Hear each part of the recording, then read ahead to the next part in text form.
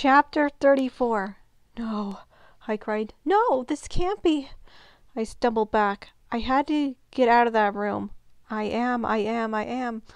The shouts continued until the voices in my head throbbed. I let out a gasp and I bumped into someone behind me. Robbie? No, Robbie stood by the door. I spun around. I saw a man in a black suit, a white shirt, and a red and black striped tie. He carried a brown briefcase in one hand and a large suitcase in another. He squinted at me. "Cat, what are you doing here?" he said. My mouth dropped open. Uncle Victor? He nodded. He moved quickly to the door and slammed it shut and latched it. The cries from the other side faded. "Cat, I've been in France," he said. "I was expecting you next week."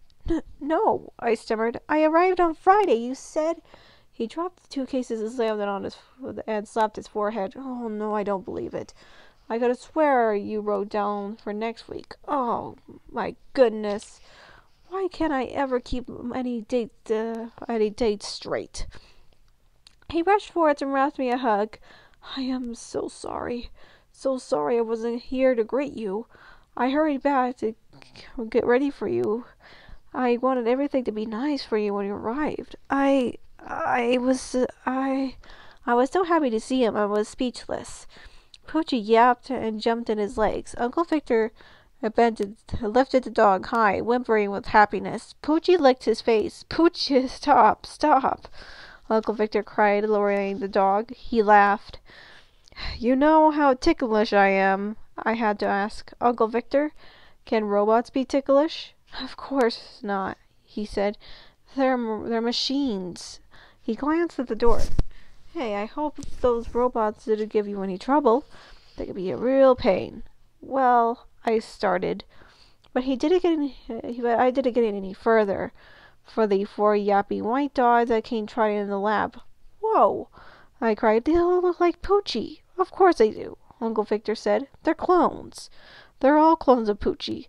I took them to Paris and I showed them off. Aren't they wonderful?"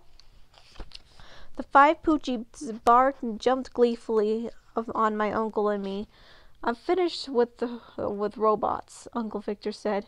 "I can't get them to work properly, that's why. I locked them away and I spend my time cloning.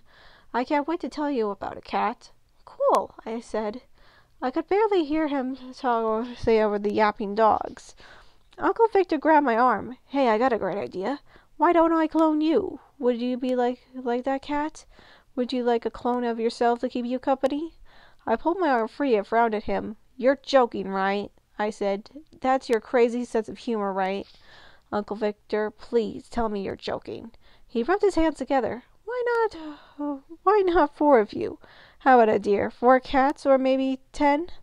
You could rule the world. How about it?" And then we burst out laughing. And that was Frankenstein's dog. I hope you enjoyed this audiobook of mine. Go check the playlist of Frankenstein's dog. I hope you have a good day. Bye.